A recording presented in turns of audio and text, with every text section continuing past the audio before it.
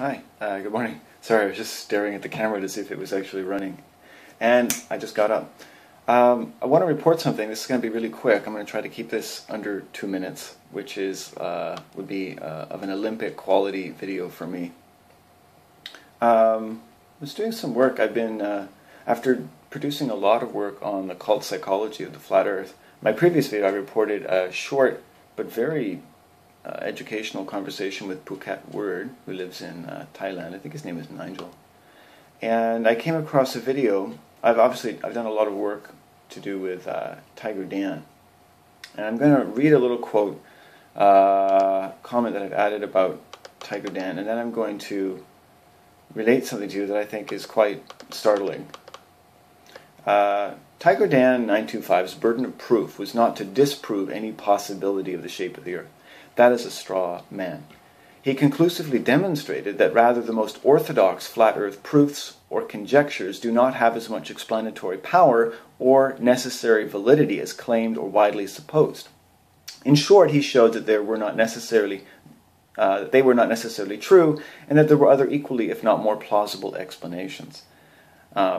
How this can be lost upon any sensible human being, whatever one thinks of his delivery, is a matter of great interest to me. And that's from the video series. It's also from Flat Earth Cult Psychology, and also from my treatment of common flat earth fallacies.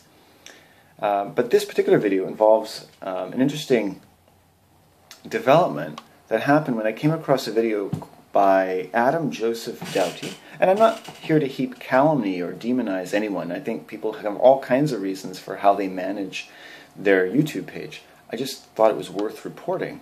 And Adam Joseph Doughty, or Doughty, made a video, sort of an impassioned testimony. Believes to be he's Christian, and I think Tiger Dan is Christian, and this was directed at Tiger Dan. It's called "I'm Done with Tiger Dan 925 Rant, Flat Earth." And it has 3,700 views, mostly thumbs up. He has over 1,000 subscribers, so it looks like he's doing well. We wish him well with that. I came across a series of comments that had been voted up about 27 times, and the chief comment was made by Flat Earth and Other Hot Potatoes, known as Patricia Steere. And she runs a show, Flat Earth and Hot Potatoes, where she interviews a lot of flat earthers, and she's very, very impassioned, very dedicated flat earther, and weaves around her, rightly or wrongly, I think in many cases in an exceptional manner, a kind of a neurolinguistics, a kind of vernacular of, I'm not here into proving it, but a lot of sensible people believe in it, and I do, and let's go on and discuss. Let's not bicker about whether something is true or a proof is true, and we'll just direct people to, whatever information, but we don't really want to get into any, debate about anything. So generally speaking, these interviews are more like what you would consider like a Bible meeting. I grew up in a town with Bible meetings, so everyone is converted, and there really isn't any contention. And to the degree that there is, Patricia Steere often parenthetically sort of adds or pacifies any prospective conflict by basically just changing the definitions of words, or finessing the definition of words and so forth, and often on behalf of Mark Sargent, like he didn't really say this, and really all he's saying is this, and I don't necessarily believe this, and so forth and so forth.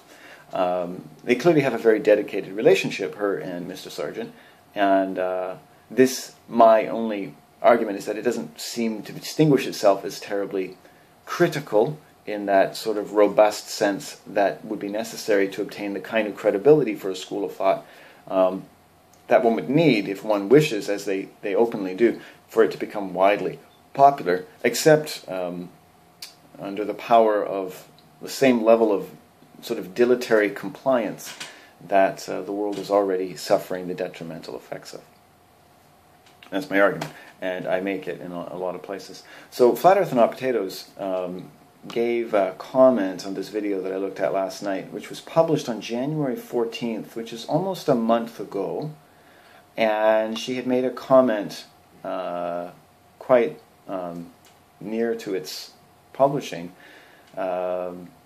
that had received 27 comments, and I noticed it had 33 replies to it, and so I added a few of my replies, which I will read, to some of the comments there, which I thought were material. A lot of it was repetitive, and all of it was generally fairly disparaging of Tiger Dan. Now, Flat Earth and Other Potatoes did not openly disparage Tiger Dan. She simply said this is a wonderful, I'm paraphrasing, this is a really nice expression, it's very heartfelt, and indeed I believe it is.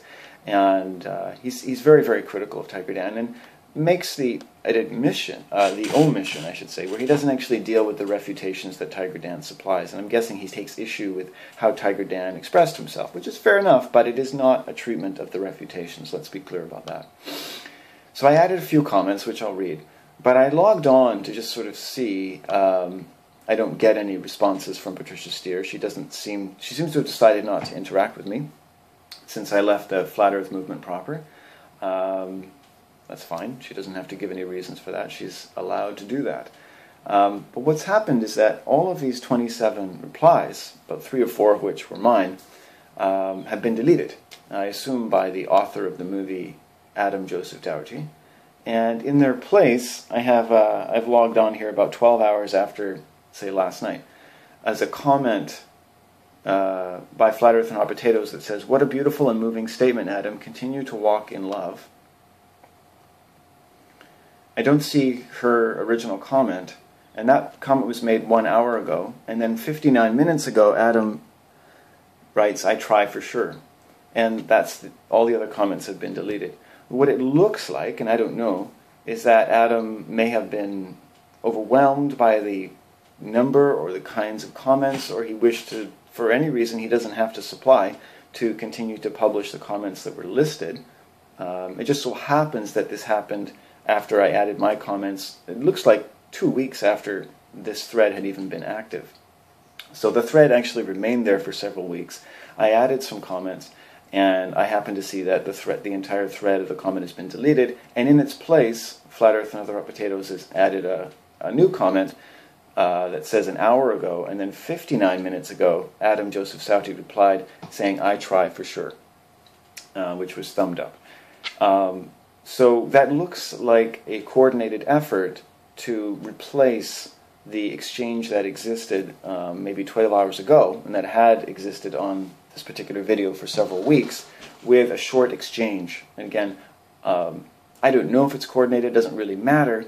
It's just the censoring is interesting, especially when you read my comments. Now, it may well be, and it's fair enough, that members of the Flat Earth movement have a religious philosophy which precludes them from engaging people who happen to disagree or ask valid questions that any 5-year-old could ask of them. They're quite allowed to do that. I'm not fond of this custom of heaping calumny, or someone is paid, or a disinformation agent. I think human beings do enough weird things all by themselves. They don't have to be paid to do it, unfortunately, as unflattering as that may be for some people. So I'm pointing out something that just seems odd. I'm not trying to incite any pernicious conclusions. I just think it's interesting.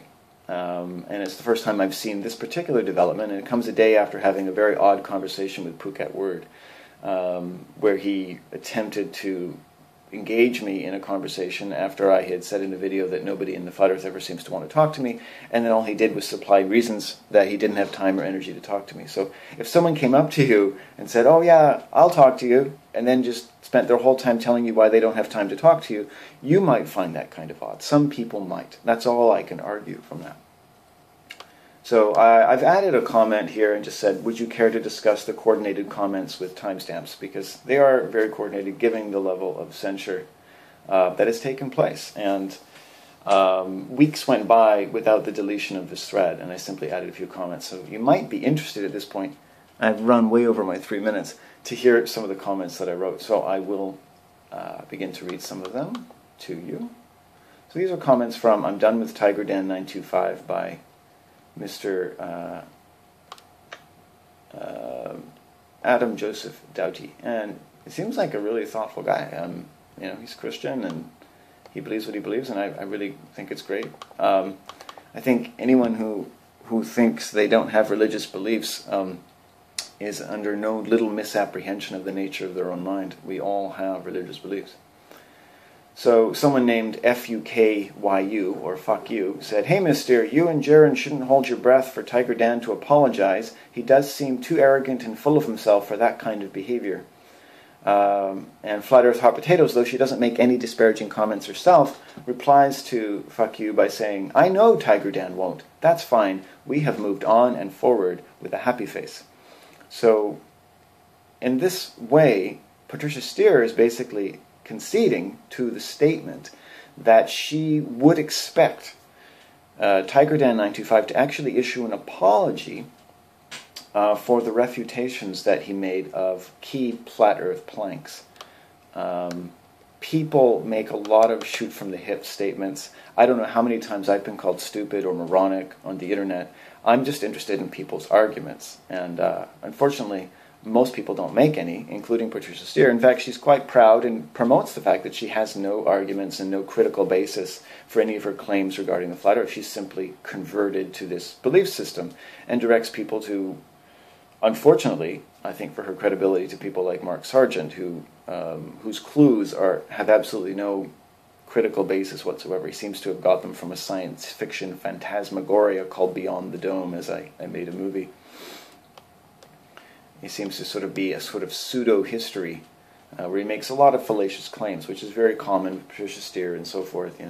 The claim that they're not in a cult because other people are in cults. That's a fallacious statement. Or the idea that they exploded nuclear weapons in the atmosphere, so they were trying to, destroy the dome. These are very misleading statements, and they're made by someone who obviously, and I think openly has admitted, is not interested in logic. And so that's fine. I've always said to people, Mark Sargent is quite honest about where he's coming from. And most con men or confidence tricksters usually are fairly sincere about where they're coming from.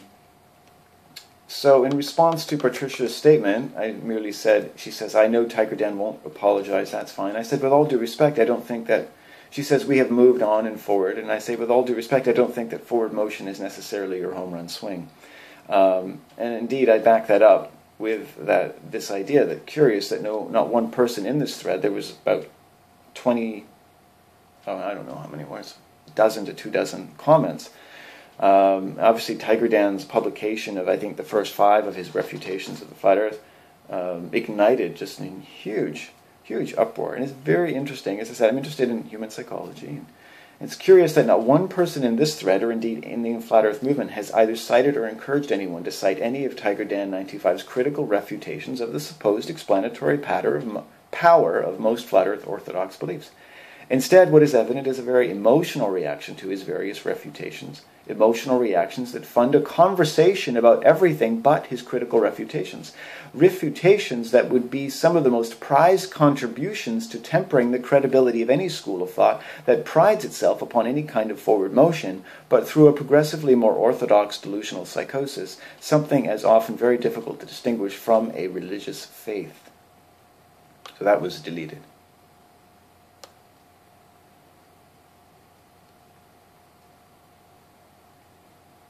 Oops, excuse me.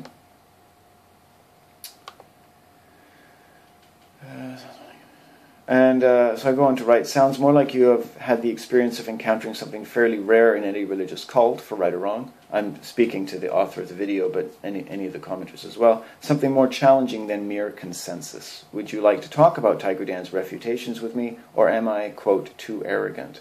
If so, I hesitate to inform you that you were not, logically speaking, in the best possible position to make any very definite claims about the arrogance or character of anyone. For your information, nobody ever moves on, to quote Ms. Steere, from critical discussion. Quite the opposite, usually." James Mercier, which was deleted, says, "Here is the way I see it. Children are brutally honest, and I remember saying from childhood, it takes one to know one. Tiger Dan came out accusing everyone of being liars, retards, stupid, and wherever else." I've watched these videos. I think he calls himself a retard at some point. I think he does call certain things stupid, and at one point I think he suggests the Morgal probably shouldn't be asking for money for something that is not within, a credible pursuit of the truth. And that's fair for people to get upset and to talk about that, but I don't think using any emotion to excuse the examination of his critical refutations is legitimate, and it's simply not even mentally healthy, and it's certainly not mature.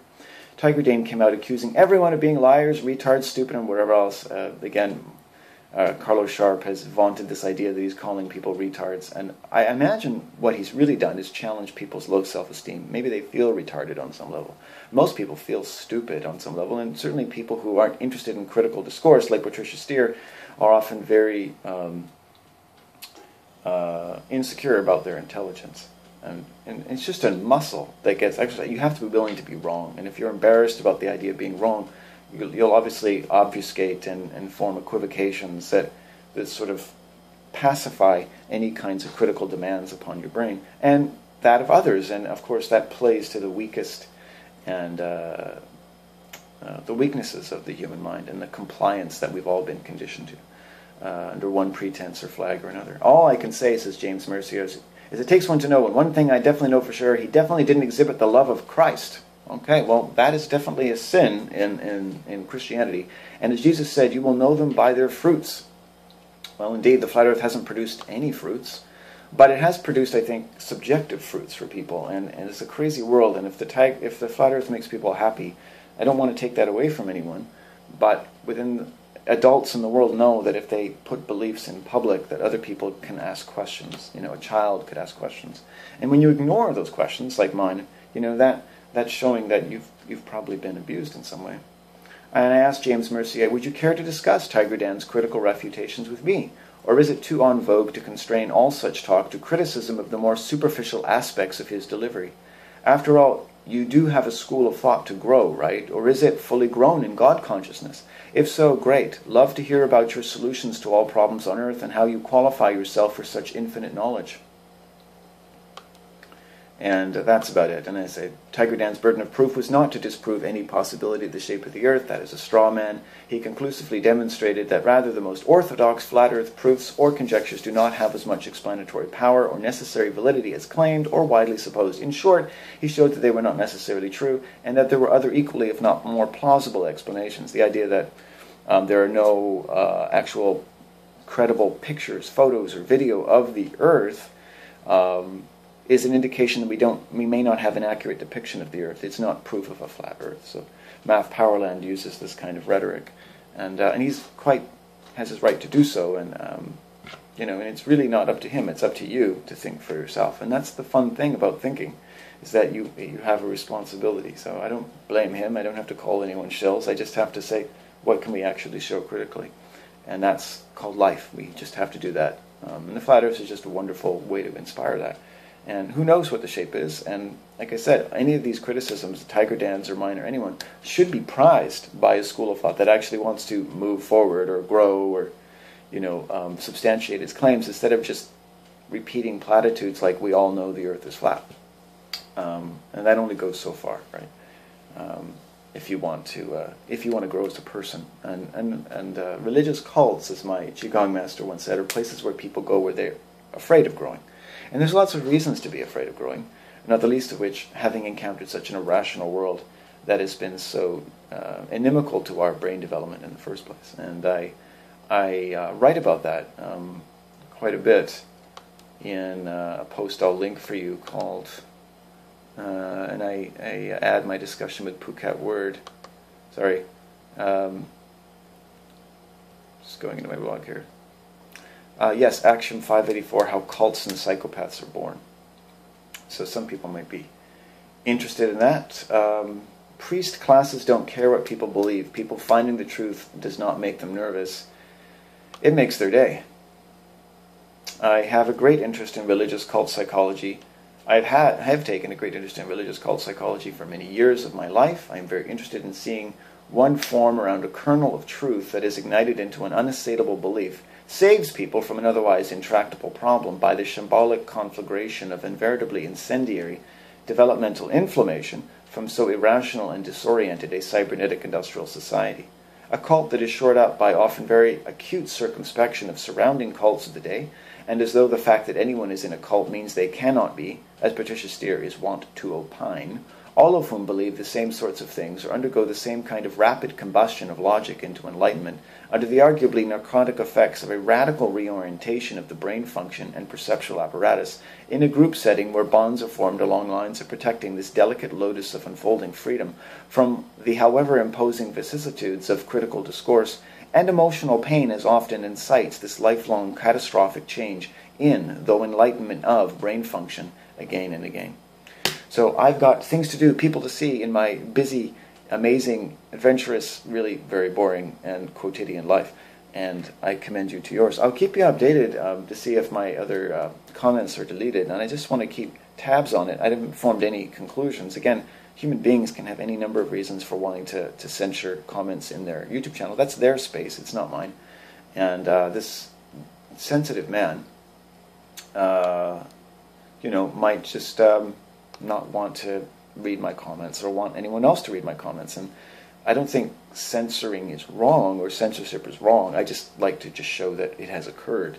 I think people's needs, people's personal preferences are God to me. But I reserve the right to comment upon them, and I'm not accusing anyone of anything, because most people speak pretty well for themselves if you just report and observe what they're doing and saying. So these two comments here on Adam Joseph Doughty's film, I'm Done with Tiger Dan Rant, seem to have been produced with some little coordination. Indeed, Adam would have had to delete the comment, and Flat Earth and Hot Potatoes would have to have added a new comment. So that's great. Friends helping friends. I would be interested to know, I can't suppose really what the motivation was, and if Patricia Steere or Adam would care to discuss that with me or anyone else. They are adults, they're free to do so, and I find it very helpful. If there's some confusion about how people are comporting themselves, to maybe just discuss their needs or feelings. I'd be very happy to hear if they feel threatened or menaced or anything by me, and how that plays out. So I'll keep you informed. It's the Flat Earth is a source of, I mean this with all respect, endless entertainment and personal growth. I've created a platform, I'm quite proud to say, where I can just simply, actually I had a conversation with an evolutionist just today and published that on my blog, where just encountering how human beings think, what they believe, yields an enormous amount of fruit, if you will, upon just holding ourselves accountable for what we actually know and what we don't know. A certain humility involved in that, and a certain utility, I think, in asking critical questions and reserving, reserving wholehearted belief, given the kinds of minds that were likely exported by so many generations, if I say, a lot of discordant forces in our families. But retain, as we do, I think, a capacity as human beings to learn and know better. So keep at it, people. I'll get back to you soon.